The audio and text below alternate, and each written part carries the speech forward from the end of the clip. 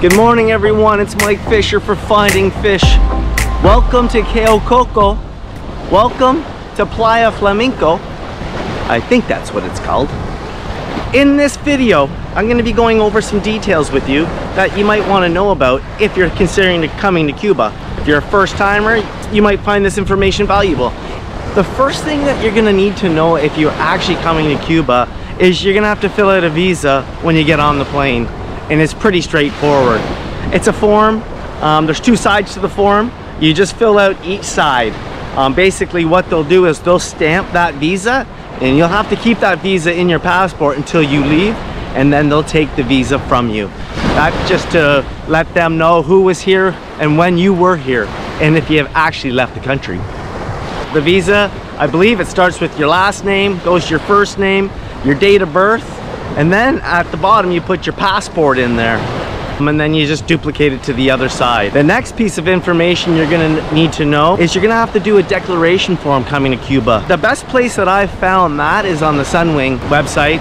Scroll down to the right, you'll find it down there, kind of like, you know, when you're going through, like, you'll see contacts and everything down there.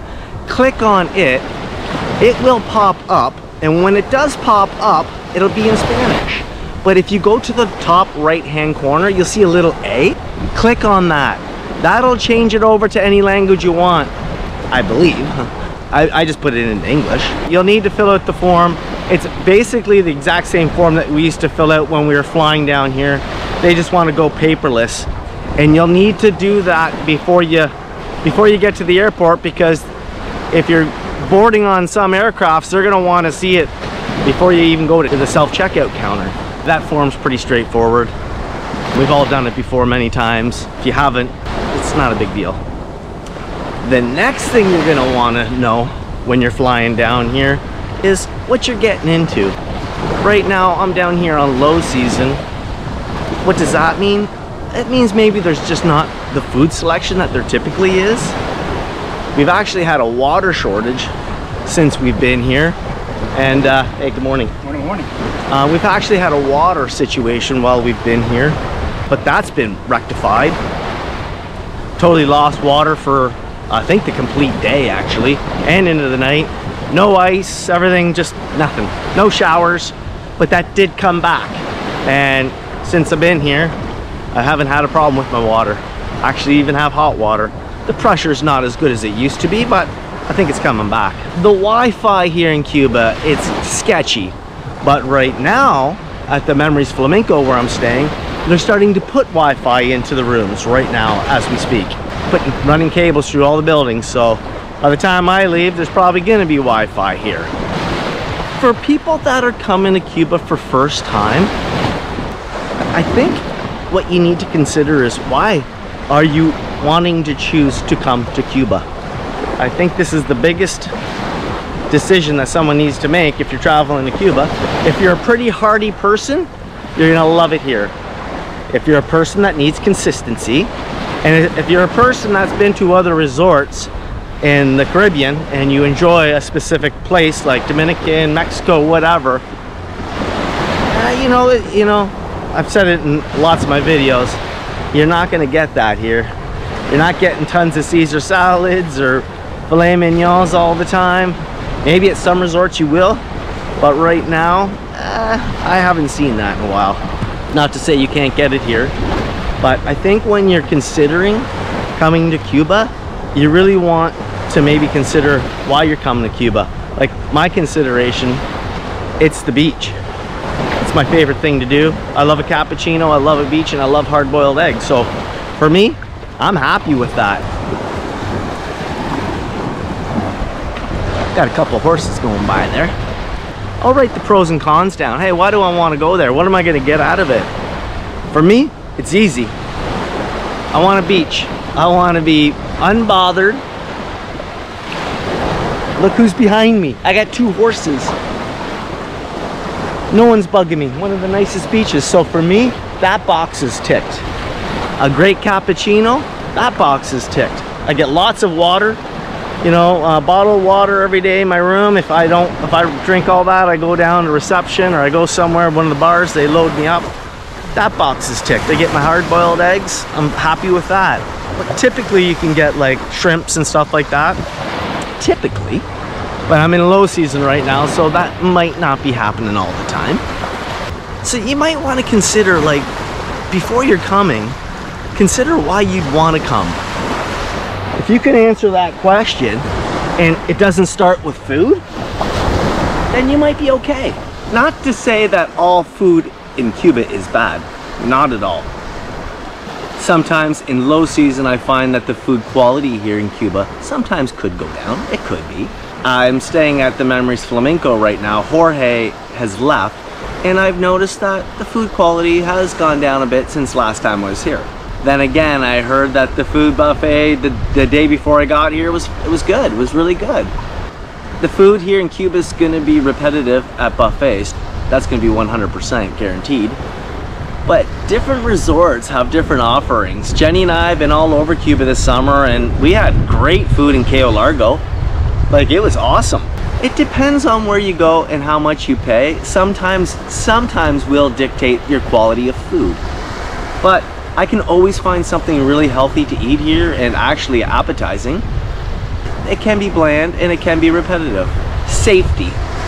I find Cuba is a pretty safe place to be. For me, I'm a male.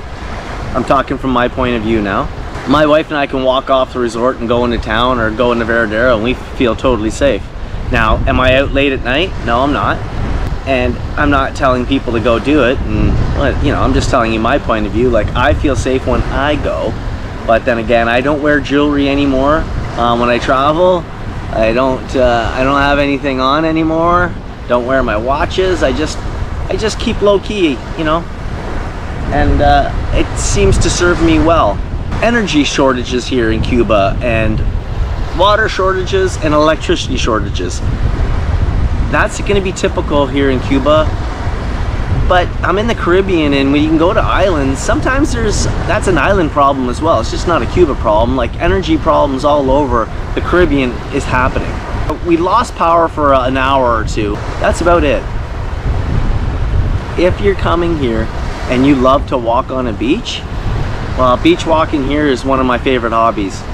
You can walk for miles here, and sometimes there won't be anybody on the beach. So if you're into beach walking, you're gonna have a fantastic time.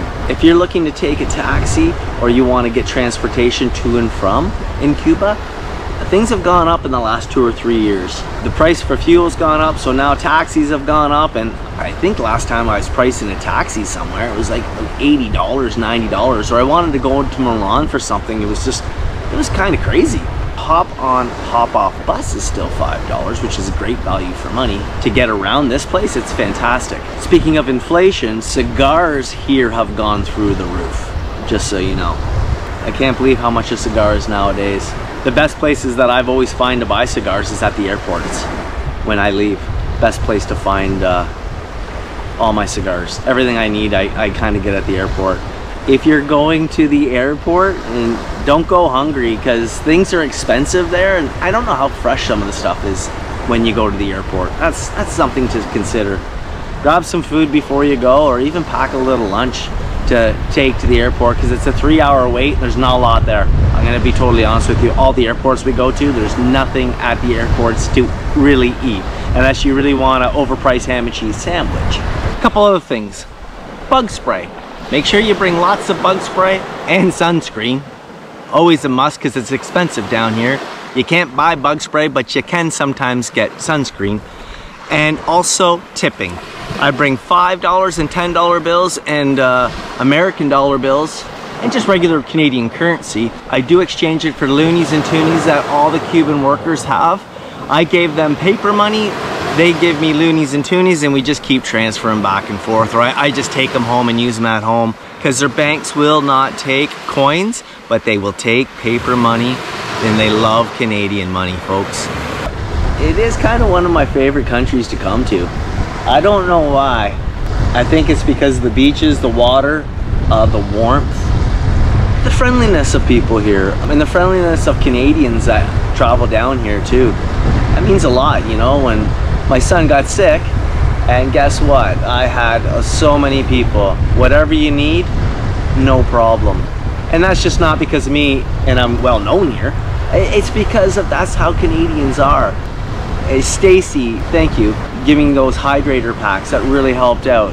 There's just a lot of great people here that you travel to Cuba from Canada.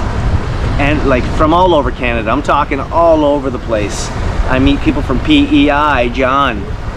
I meet people from Newfoundland, Cape Breton, Jim and Robin. Like there's fantastic people that come here. And that's one great thing. If something happens, someone will always help you out with something. Anyway, this video is not to be a negative Nelly at all. I actually really enjoy this country, and I enjoy the ups and downs and the ebbs and flow that Cuba has to offer. For me, it's an adventure, and that's kind of like my life. I don't know what I'm going to be doing next week. I'm going somewhere, but I really enjoy it. I really enjoy how raw it is, and you don't get to come to places like this too often in the world. Everything's overrun with, you know, companies and all those coffee places and all those restaurants that make really bad food. You know what I'm talking about, all the big chain stores. When you come here, there's no chains. There's no chains. Okay, a few final thoughts. Healthcare. My young lad had to have a nurse come to the room. That's $50 US just for that consultation.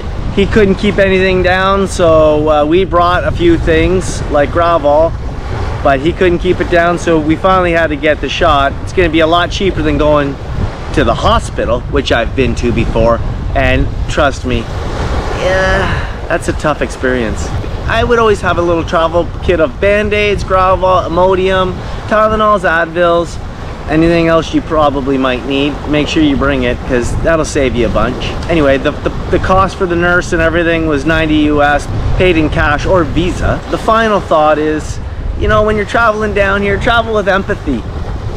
You know, the people that work at these resorts work hard, and you know, when you don't have power, in the cities that they're coming from, sometimes they don't have power either.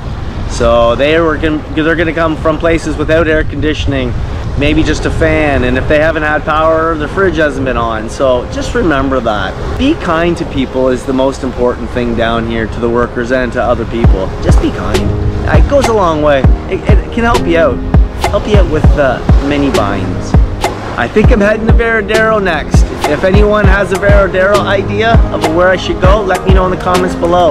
I'll see you in the next video.